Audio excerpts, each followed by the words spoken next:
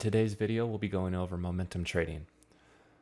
We'll discuss what momentum trading is, the factors that affect momentum trading, advantages and disadvantages of momentum trading, associated chart patterns, and some indicators to help identify momentum trades.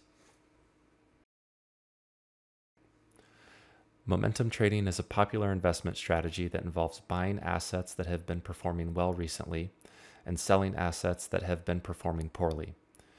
The idea behind momentum trading is that assets that have been trending up in price are likely to continue doing so, while assets that have been trending down are likely to continue that trend as well. Traders who use momentum trading strategies often look for assets with strong price momentum, meaning that the asset has been consistently rising in price over a period of time. They will then buy the asset with the hope of selling it for a profit when the price continues to rise.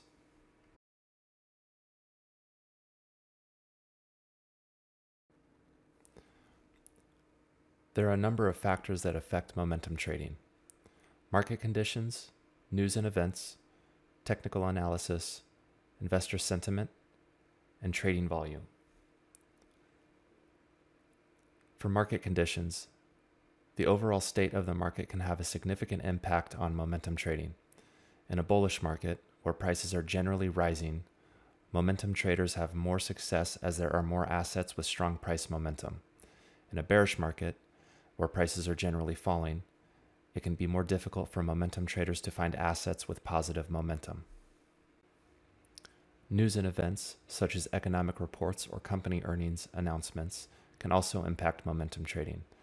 Positive news can create strong price momentum for certain assets, while negative news can cause a decline in price momentum. Momentum traders often rely on technical analysis as well, which involves analyzing charts and other market data to identify trends and patterns. Technical analysis can help traders identify assets with strong price momentum and potential entry and exit points for trades. The sentiment of investors can also affect momentum trading. When investors are optimistic and willing to take on more risk, momentum trading can be more profitable as assets with strong price momentum are often in high demand. Conversely, when investors are pessimistic and risk-averse, momentum trading can be more challenging as fewer assets may have positive price momentum. Finally, trading volume can also impact momentum trading. Assets with high trading volume are often more liquid, meaning that they can be bought and sold more easily, making them attractive to momentum traders who need to enter and exit positions quickly. Now we'll discuss some of the advantages with momentum trading. Potential for high returns. Momentum trading has the potential to generate high returns over a short period of time. When an asset is exhibiting strong price momentum, traders can potentially buy in at a lower price and sell at a higher price, generating a significant profit. Clear entry and exit points. Momentum trading relies on identifying trends and patterns in the market, which can provide clear entry and exit points for trades. This can make it easier for traders to manage risk and make informed decisions. Momentum trading can be used in a variety of different markets. This allows traders to diversify their portfolio and potentially capitalize on opportunities in different markets. Momentum trading is often used for short-term trading as it relies on identifying trends and patterns over a relatively short period of time. This can be beneficial for traders who prefer to make quick trades and avoid long-term investments. Now let's look at some of the disadvantages with momentum trading. Risk of sudden price reversals.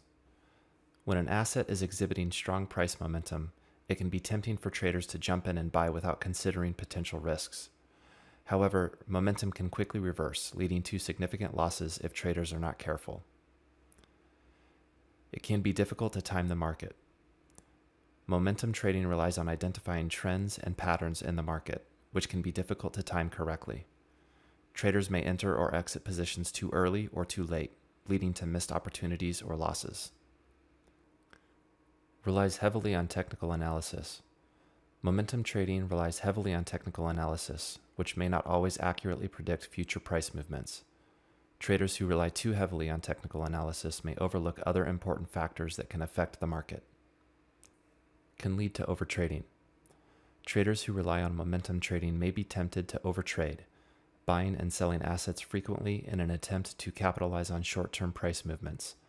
This can lead to higher transaction costs and increased risk.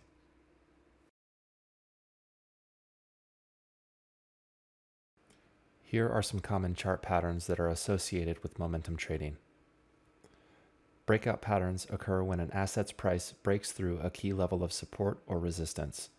Traders often look for breakouts as a sign of strong momentum in the market. Continuation patterns occur when an asset's price pauses during an uptrend or downtrend before continuing in the same direction. These patterns can provide traders with potential entry and exit points. Flag and pennant patterns occur when an asset's price consolidates after a strong price move before continuing in the same direction. Traders often look for these patterns as a sign of strong momentum in the market. Head and shoulders patterns occur when an asset's price makes three peaks, with the middle peak being the highest. Traders often look for this pattern as a sign that an uptrend is about to reverse. Cup and handle patterns occur when an asset's price forms a U-shaped followed by a small dip, forming a handle. Traders often look for this pattern as a sign of a potential bearish trend. Now we will look at a few indicators that are commonly used to help identify momentum in the market. Relative Strength Index, also known as RSI, is the momentum oscillator that measures the speed and change of price movements. Traders often look for overbought or oversold conditions on the RSI to identify potential entry and exit points. Moving averages are technical indicators that show the average price of an asset over a specified period of time. Traders often use moving averages to identify trends and potential trading opportunities. The MACD, or Moving Average Convergence Divergence, is a popular momentum indicator that shows the relationship between two moving averages. Traders often look for bullish or bearish crossovers on the MACD to identify potential entry and exit points. Bollinger Bands are technical indicators that measure volatility and identifies overbought or oversold conditions. Traders often use Bollinger Bands to identify potential entry and exit points. The stochastic oscillator is a momentum indicator that compares an asset's closing price to its price range over a specified period of time. Traders often look for bullish or bearish divergences on the stochastic oscillator to identify potential entry and exit points. Now let's take a look at how to apply some of these into the market. Here we are looking at the S&P mini chart on a daily time frame. Early February we started to form a range. We broke below it and then came up to retest it and then formed a pennant pattern. Dropping down into the 4-hour time frame, we can see the breakdown here, the retest, and then it started to form the pennant pattern. I've applied the moving average on this chart,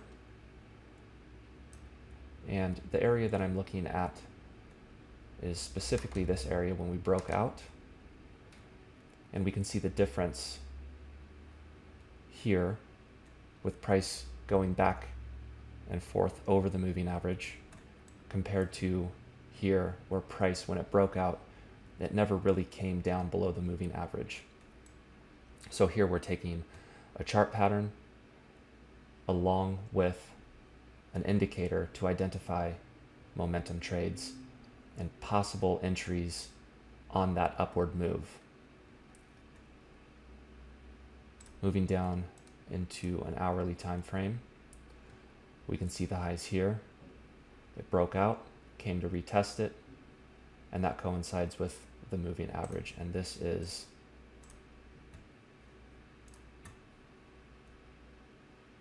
a 9 moving average.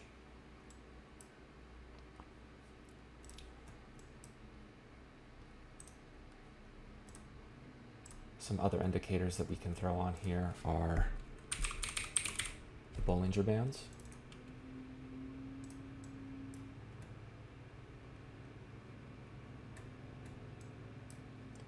and we'll remove the moving average for some clarity.